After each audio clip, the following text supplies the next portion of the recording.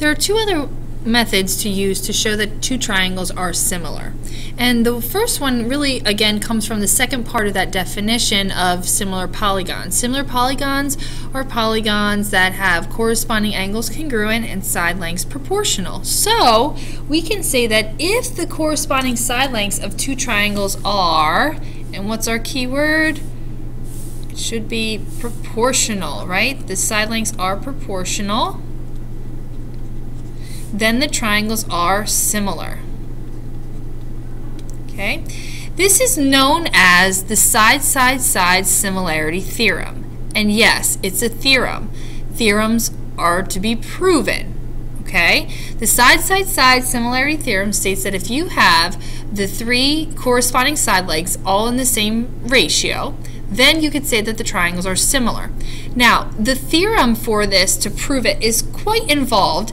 It involves using the parallel postulate such that you draw a parallel line. This is not something I'm going to hold you responsible for, but it's good to know.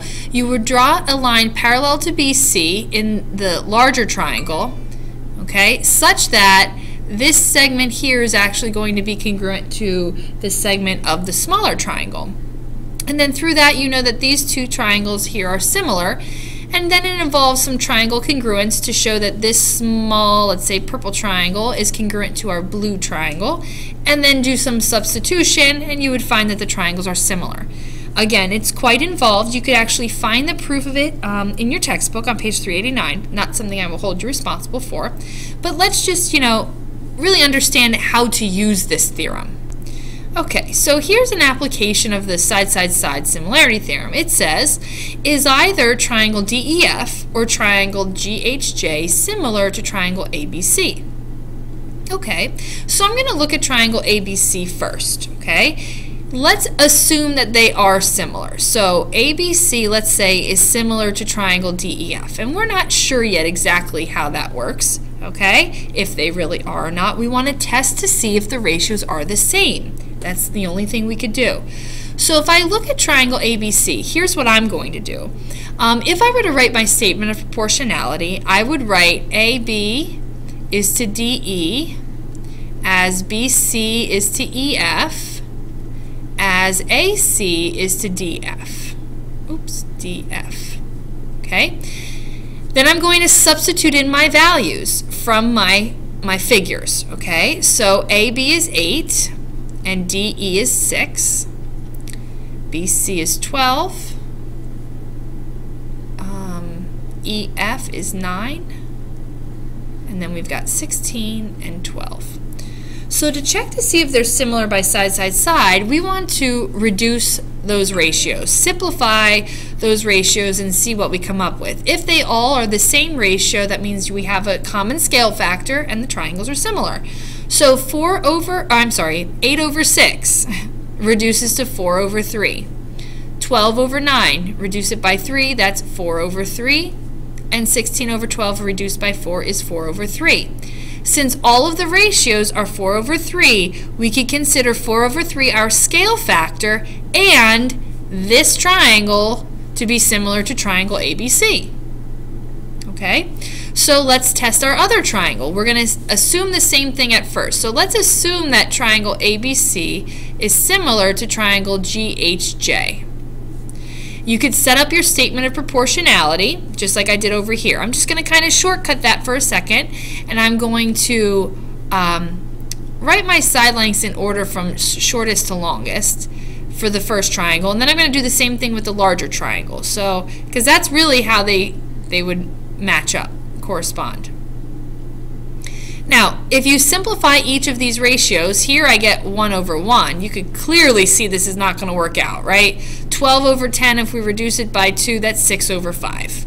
You have one ratio that doesn't match. We know this triangle is not similar to triangle ABC. Okay? So, here's an example of where side-side-side similarity works. Here's where it does not work. The only way to use side-side-side similarity is to actually show all those ratios. Okay, you have to do that. You have to verify that the scale factors are the same. Oh, well, let me get back to where we was. Sorry. Oh, there we go. Okay, so here's another application of side-side-side similarity theorem. So We want to find the value of x that would actually make these triangles similar. Okay, so what we're going to do is we're going to assume that they are similar.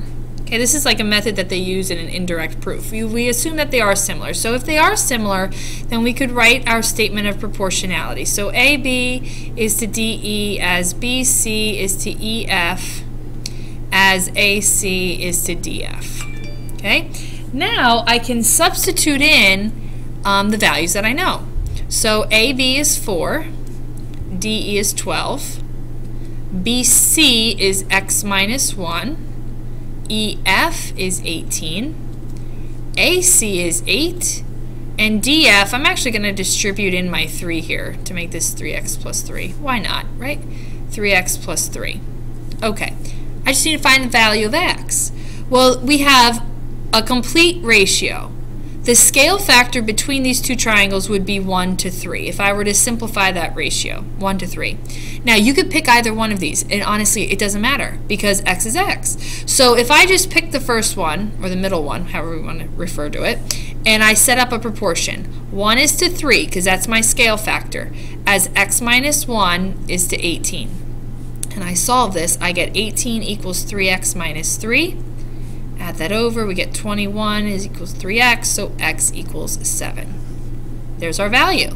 And we can substitute in 7 and then see if the ratios do hold true. So if I substitute in 7 here, I would get 6 over 18. 6 over 18 is 1/3.